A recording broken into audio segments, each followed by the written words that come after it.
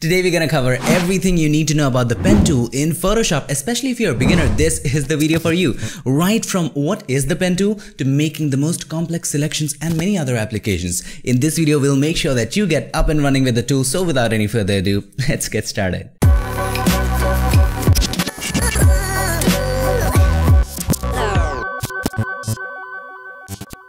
Before we begin with anything, I want you to remember the letter P. I'm gonna flash it on the screen right now time and again so that you don't forget. This is the most important letter if you want to learn the pen tool.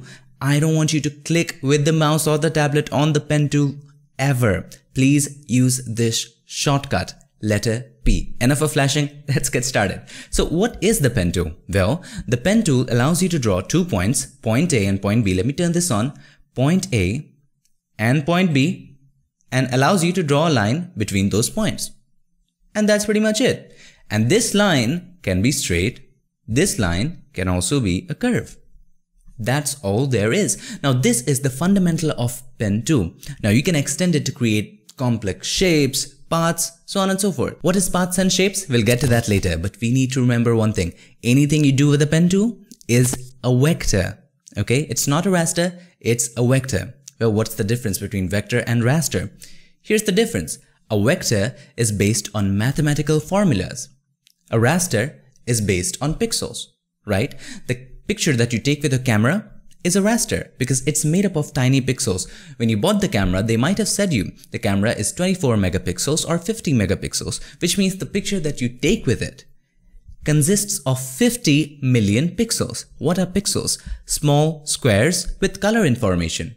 They combine together to give you the image. Vector, on the other hand, is any graphic which is based on mathematical formulas and not on pixels. For example, a simple mathematical formula like y equals x determines a straight diagonal line, 45 degrees, right? No matter how much you zoom it, here's the special thing about vectors. No matter how much you zoom in, it will never pixelate. Why? Because it's not made up of pixels. Let me illustrate. In Photoshop, if you draw any shape, let's choose a custom shape and choose any shape that you like. And let's choose a color, maybe red. That's fine. And we're going to choose shape. Now, if you draw it, this is fine. This is a fine red colored spade or whatever that is. Now, since this is vector, you can make it as big as you want. Let's make it this big. And it's still razor sharp. Have a look. It's still very sharp. If you make it smaller, just like this, Controller Command T, and let's make it smaller, and hit enter. Okay, now again, let's make it bigger. It's still sharp. You can do this again and again, and it always stays razor sharp. But this doesn't happen with raster images because they are made up of pixels. And once you make them smaller, they burn themselves down into those pixels, and once you make it bigger, it kind of messes up. Remember, this canvas, it's made up of pixels. So if you zoom in, okay, if you zoom in, it's going to pixelate because this canvas is made up of pixels, right? Remember, but this object, the shape, is a vector. Now, let's do the same thing. Let's delete it. Okay, let's select it. Let's delete it. Now, create a new layer. Select the same shape, and this time, select pixels. Now it will be created of pixels. Let's make it. Now, if you make it bigger, it might not pixelate in the first glance, right? I made it bigger. Okay, it's still sharp, not bad. Once you make it smaller, just like this, hit enter, and then again when you make it bigger, have a look at this. It has lost all the details. It's totally crazy right now. Have a look. It's crazy. All you need to know is that anything you do with the pen tool is a vector. Simple, right? Now, how to use the pen tool? Pretty simple. Use the letter P. Don't forget it. P is the shortcut for the pen tool. Press the letter P. Second thing, select what you want to do. You want to make a path or you want to make a shape. What are those? We'll get to that later. First, let's understand path. Now, what is a path? A path is a line, a vector line with no thickness. Okay, if you make a path like this and if you save the image, it won't show up. You can add thickness to it. You can convert it into a shape, a selection, or do a lot of things with it. Add stroke, but a simple path, just path, is a vector line with no thickness. All right. So How to make a straight path? It's very simple. Dot, click once, click twice, click thrice, 4, 5, 6, 7. And once you reach the starting point, it shows you a circle, which means the circuit is complete, right? Just click here and the shape will be complete. Now you can do anything with it. You can make it a selection, make selection, or do anything with it. So we'll get to that later, okay? Now let's talk about path. What if you want to make a curved path? Okay, let's go back. And one of the greatest things about using the pen tool while you're making a selection is that you can go back by point. That's amazing, right? Okay, to make a curve, it's simple. Let's open up the point A and point B so that it becomes easy for you. On point A, I have a point. On point B, instead of just clicking there, we will click and drag. It becomes a curve. Now once you click and drag, look at this. What is this? This is a handle. Now, a handle influences the curve. Let me do that again for you. If you click and drag, this is the handle. Now, if you move the handle this way, if you rotate the handle, this will determine the degree of the curve. Now, what is degree? Degree is simply the angle, 60 degree, 90 degree, 0 degree, right? Okay. Now, if you make the handle longer, this will control the intensity of that degree. Suppose this is the degree that you want. If you make the handle longer, it will increase the intensity of it, right? Degree, we are changing the degree, we are changing the intensity of that particular degree. Got it? Okay. Now, if you look at the handle, it has two parts, this part and this part. This part influences this curve. Now, what does this part do? This part will influence the upcoming curve. Now, what do we mean by upcoming curve? So if you make a point here, see how this curve is influencing that, right? Now, you can anytime edit it by holding Control or Command if you're using a Mac. Hold the Control or Command and you can edit it like hell, right? You can edit this handle, you can edit this point, you can do anything you like. Have a look. You can make it shorter, longer. Isn't that wonderful? Let's go back. Let's understand one more thing. Now, instead of starting out with a point, we could have started out with a handle straight away, okay? So let's go back. And instead of starting out with a point, if you, at the moment in the beginning, just click and drag, this creates a handle. Now, the next time you make a point, the curve will be influenced by that. Click and drag. Now, what's happening? A curve is now influenced by two handles, right? You can edit it anytime you like by holding the key Control or Command. Hold the key Control or Command. It takes you to the direct selection tool and you can edit it real time. And once you're satisfied, you can continue, okay? Or you could have continued by clicking and dragging, right? And you can finish it right there. Done. So that's how you do it, using two handles. Now, why should we use two handles? There are a lot of advantages on using two handles. Suppose you want to trace this circle. What would you do? Create a point here. Very simple. Okay, create another point here, click and drag. This is fine, this looks great. And create another point here, click and drag, and finish it, just like this. Done. Now, this might not look weird to you, but let me just turn off the circle. Let's have a look. Well, this looks disgusting. And if you don't have double handles, have a look here. It looks very sharp. Anywhere where you don't have a straight handle, any point, it will look sharp. So if you want to make smooth curves, you gotta use two handles. But if you want a corner, you know what to do, right? We'll get to that. Okay, now instead of doing that, if we would have started with a handle just like this, and by the way, you can hold the Shift key to make sure that it's straight. So when you hold the Shift key, it's all straight. Okay, let's click and drag here. That's fine. Click and drag here. That's great. Click and drag and complete it. Now have a look. We can always go ahead and edit it, make it a little larger. I guess we could have made it a little larger. Hold the Control key. There we go. Now if you turn it off, it's much more smoother. Have a look. It's so much more smoother. It doesn't have a hard edge. So always have two handles influencing one line to have a smoother curve. Okay? You don't want it to be sharp in the points. Now that circle was easy because it didn't have any sharp edge. How to make complex shapes like this? Okay, just click a point here. Very simple. Let's start. Click a point. Well, let's click another point there and make it just like this. It's looking great. Now, if you click a point here, this line is going to be influenced by this handle. Now there's two things which you can do, right? You can move the handle or you can delete the handle. Okay, so to move the handle, here's what you need to do. Hold the Alt key, okay? Hold the Alt key, click on the handle and move it just like that. Now it's fitting. Now we should have made this point what? A point with handles, but we didn't do it. Don't you need to worry, you don't have to go back. Just let's finish it, okay? It's straight.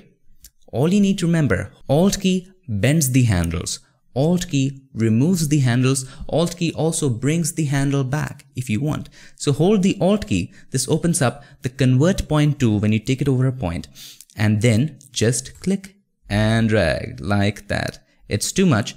Just release the Alt key. Hold the Alt key again to just control one of the curves, right? Done. And you could have also done one more thing. Hold the Alt key, make a short one, and release the Alt key. Now hold the Control key and then control it just the way you like. Okay, make it a little, select this one, okay, click on that point and then take it back and you can adjust the way you like, right? Now you can influence that. Now remember that this point doesn't have any handles, just this point and this point. You could have made handles on both the points. Now, here's another way to do it. Let's go back and let's delete this path. And by the way, paths are here under the paths tab. We'll get to that later. Okay, take the pen. Instead of that, we could have just opened up with like this, okay? And created something like this, right? Now, you can hold the Control key and using the direct selection tool, you can adjust it the way you like it. And then you can just make a point here and finish it, just finish it. If you hold the Control key and if you try to edit it, this line, this handle will not break. If you want a sharp edge, the handle needs to break. If the handle is straight, it will be curvy, it won't be sharp. So hold the Alt key, break the angle. And once you break the angle, you can hold the Control key again using the direct selection tool or the Command key if you're using a Mac, and then you can adjust it the way you like, okay? Even here, the handle is not broken. You need to break the handle. How to break the handle? Hold the Alt key and then take the handle and you can do whatever you want with it, right? And it's pretty much done. Have a look. This is a fine piece of path. Now let's take the game to the very next level. Let's trace this heart. Now usually when we are making a heart, what we do is that we make one side of it and we flip that side to make it totally symmetrical. But in this case, just for educational purposes and just to learn, we're going to select the whole. We're going to trace the whole heart. Okay, so I'm going to show you 2 or 3 ways to do this. Click once here. You're starting out here. Click and drag. Now, this handle has influenced this curve. This handle will influence what? The upcoming curve. Okay, click and drag, right? It has influenced some, right? Just click and drag like that. Click. Okay. Watch, I didn't click and drag because I didn't want it to be smooth, okay? Click and drag. You can always edit that later. Click and drag. It's fine. Click and drag. And just let's finish it. That's fine. Now, let me show you one more thing. This is fine. This was very easy. Now here's one more thing I need you to understand. While we were making this point, you could also have created a handle for it and then broken the handle just like this. Just create a handle and you could have broken that using which key? The Alt key. Alt key transforms the pen tool to the convert point tool. Well, what does the convert point tool do? It converts. What does it convert? It converts corners to curves and curves to corners. Okay. Now this is a curve. We need to convert that into a corner. Now, in case you made a point here, now you need to convert this. Hold the Alt key. Break it like that. It's looking great like that. But you don't want this, right? Let's delete it. Okay. With the pen tool selected, make sure auto add and delete is selected. Just hover over it. The pen tool will show a minus. Just click it. it will let go of it. The lesser the point, the better. Always remember, if you want to take one thing away from this video, just take this. The lesser the points, the better. Okay? The more efficient you are. Now you can edit it just like this with broken handles. It's so much more better. Now let me show you another way. So instead of making a point here, you could have used broken handle here too. Let's start again. So click and drag like that and break the handle. Hold the Alt key and break it just like this. Now this handle will influence this side and make a curve here. This handle will influence this side and make a curve here. Watch. Right? It has already influenced. It's too much influenced, I know. You just click and drag it a little bit and you can just make it shorter by holding the Control key. Right? Control key opens up the direct selection too. Now you can make it the way you want. And once you finish it, I'm going to do it quickly for you. See, this is influenced by what? This one, this handle. Can I show you my personal favorite trick when it comes to pen tool? I think this will be useful for you. Here's what you do. Just click once and make points where you think there will be curve. Just do that very quickly. And maybe you'll do it once here, here, here, here. Done. Now you can hold the Alt key. Now remember, what does the Alt key do? It transforms the pen tool into the convert point tool when you hover over an anchor point. So these are the points, or in other words, anchor points. When you hold the Alt key and hover over these points, this converts the pen tool into the convert point tool. Now what does the convert point tool do? It converts. It converts what? It converts corners to curves and curves to corners. In technical words, it does three things. Number one, it introduces handles, it deletes handles, and it breaks handles, right? That's all that it does. Hold the Alt key, click and drag, fine, done. Hold the Alt key, click and drag, done. And maybe you want to break the handle here. If you want a little sharpness, then release the Alt key and hold the Alt key again. This will break the handle, but we don't want to break the handle here. This is fine the way it is. Now hold the Alt key, click and drag just like, not in the opposite direction, here. Now we want to break the handle. How to break the handle? Release the Alt key, hold it again, and then simple, right? And you want to drag it, hold the Control key, and that's fine. Now once it's broken, you can use the Control key. I know that's a lot to take in, but at the end I'll tell you ways to practice it. Okay, hold the Alt key and introduce a handle. There you go. Okay, introduce a handle. This is so much faster for me. And then you can hold the Control key and adjust that. So much faster. Now let me introduce you to the pen tool family. If you're using the pen tool, these are the tools which you will be using along with it. So there is this freeform pen tool. What does this mean is that if you draw anything, that will convert it to a path.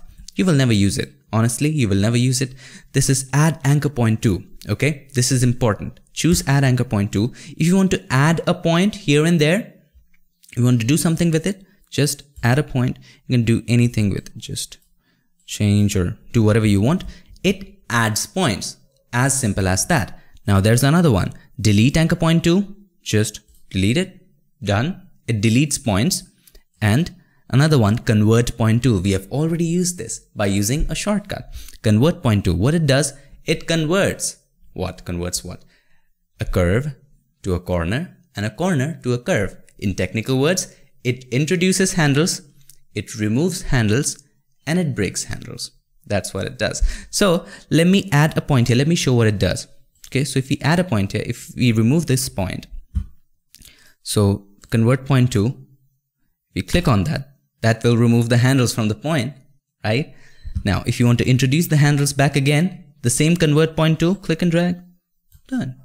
If you want to break the handle, the same convert point tool is selected, just break the handle. As simple as that, right? And another one which you will be using, which we were already using, is the direct selection tool, right? Direct selection tool is used for editing these. Now, do you have to choose all of them while using the pen tool? No. All you have to do, use the shortcuts. So just select the pen tool, P again. Do not click on it. P to use the pen tool. And then what are the shortcuts? Control or Command for the direct selection tool. See, you can edit it.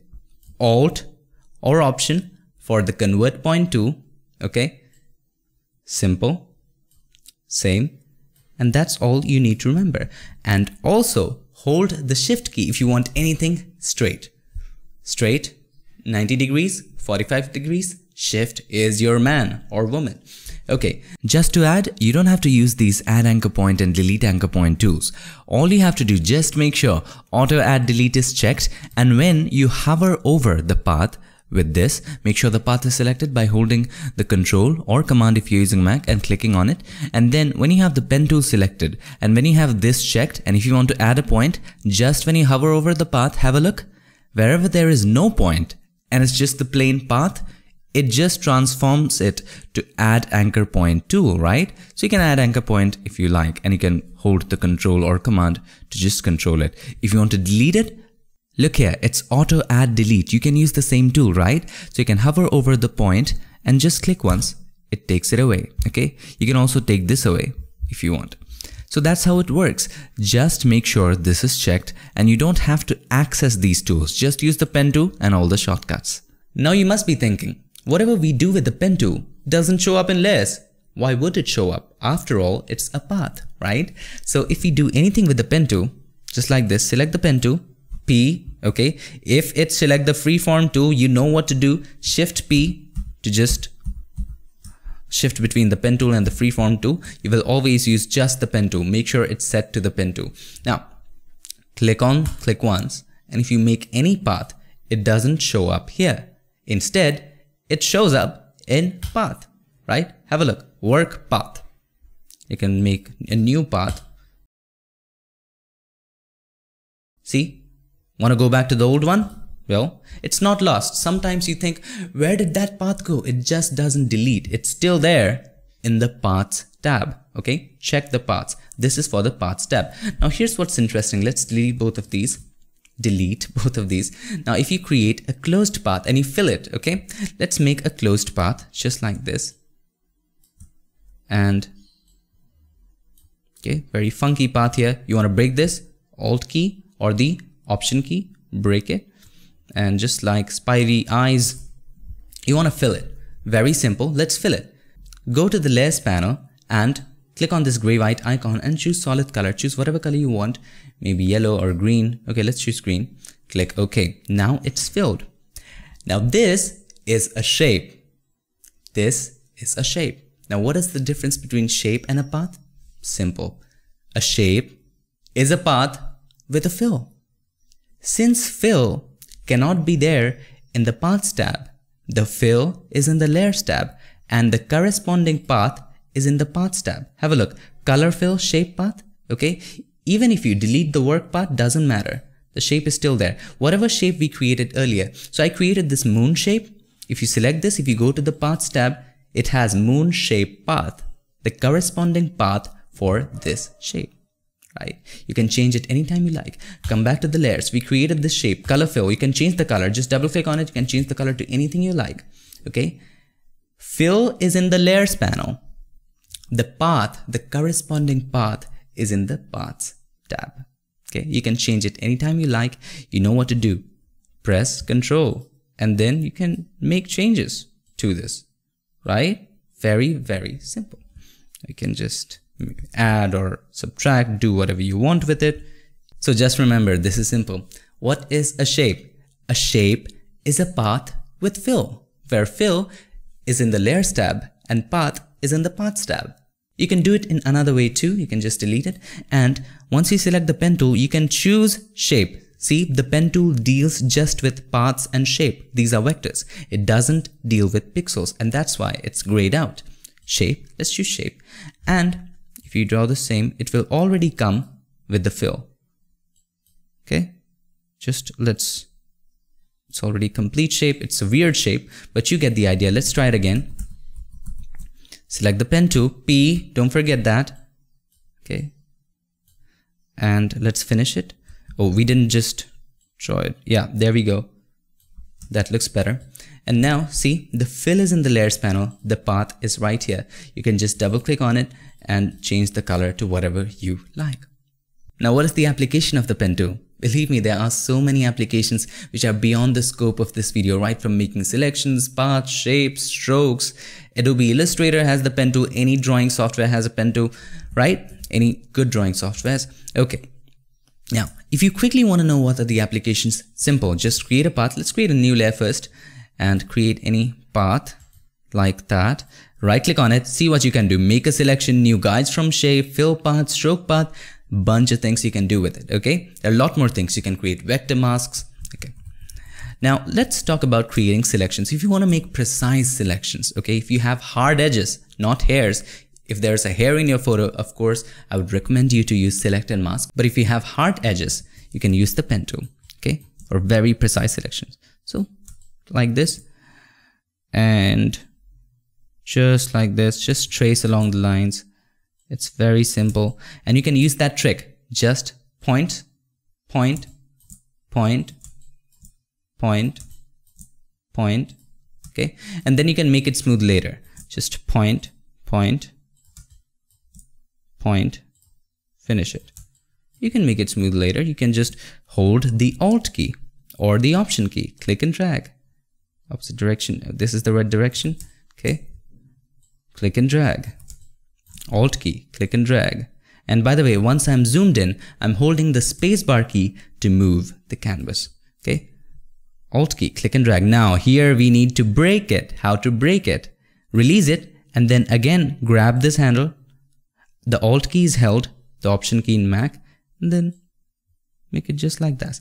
This handle is influencing this curve. This handle is influencing this curve. As simple as that.